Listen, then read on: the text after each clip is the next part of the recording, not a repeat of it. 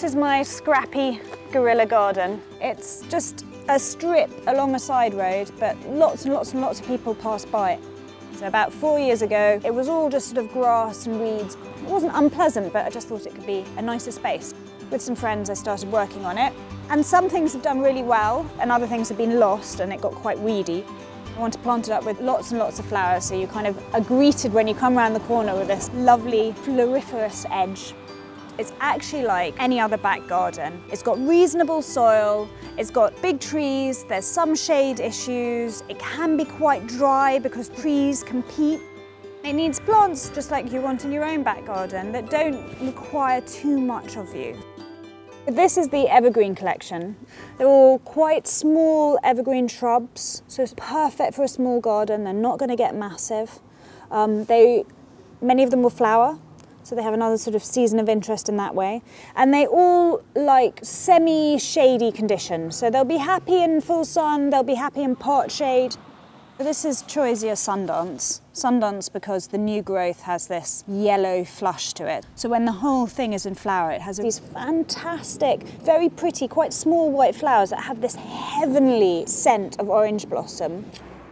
I'm digging a bigger planting hole than the pot size because I want to incorporate some of this well-rotted farmyard manure into the space, so that it will just enrich the soil, so it will stop the plant from drying out and just means that it will establish really, really well.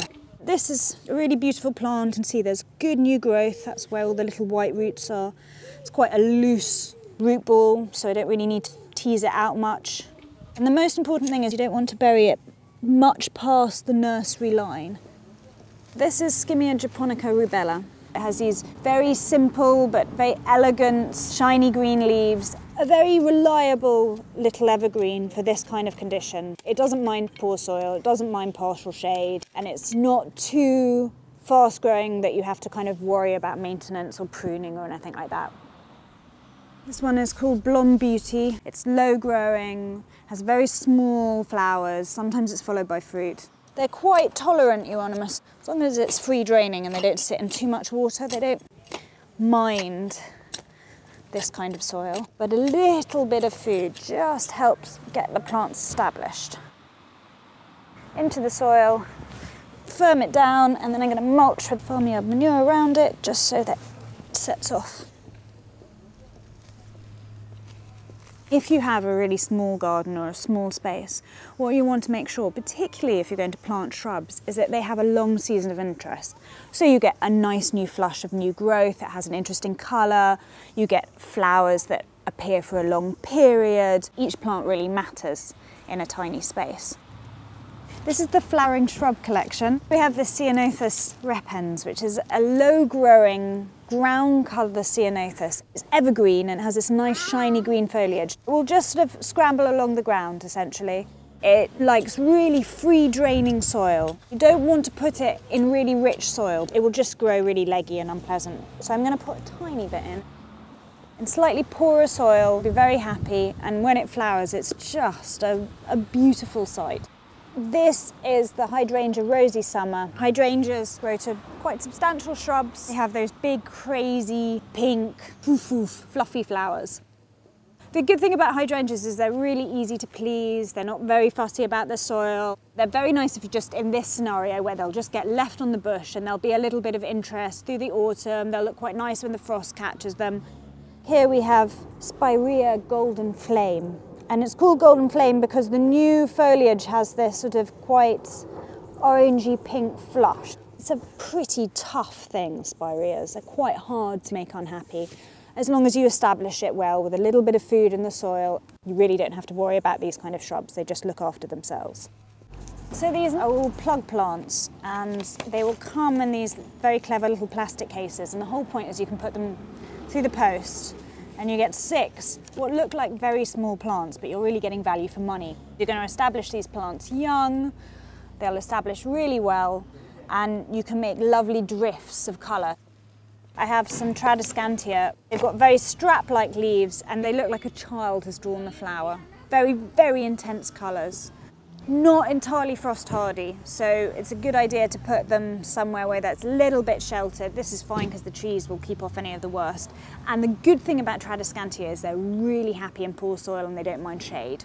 These are Verbascum phoenicum. Verbascum is a kind of tall spire for a flower with these little flat flowers, really attractive, really beautiful. A little bit like a kind of foxglove in terms of height. The lovely thing about that is if you can weave them through any border, they lift your eye up. They come into flower sort of mid to late summer when other things might be dying back.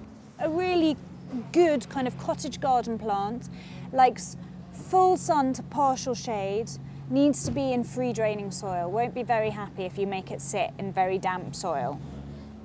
All the way through this area, I've always put some food. There's black currants, there's been raspberries, and I really like the idea of guerrilla gardening having this kind of other element in that you can come and forage. So I love the idea that you could come and pick blueberries. People tend to grow blueberries in pots because then you can fill the pot full of compost and create the right environment for them. So I've been experimenting with growing them in the ground, but just incorporating lots and lots of compost. In the beginning, what you have to do is you really have to dig a good amount of ericaceous compost in. So essentially I've created a pot within the soil. And now I'm going to take my blueberries out and I'm just going to plant them in this ericaceous compost like that. When you're establishing any kind of fruit bush, you actually don't want them to produce fruit in their first year. You want to put all their energy into making a really good root system. So, however disheartening it is, you have to take the berries off.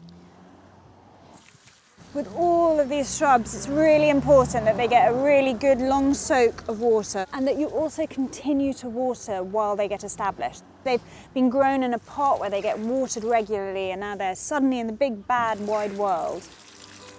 And it may look a little bit sparse, but the point about all of these plants is that they're going to grow much bigger. So I don't want to pack them in too tight because I don't give them enough room to expand. So hopefully it's going to mature into something really quite beautiful, something that lots of people will feel that they want to take care of. Most importantly, there's going to be lots of flowers over a long season of interest, and that's really important for our pollinators. It's definitely a lot more interesting than just a patch of grass.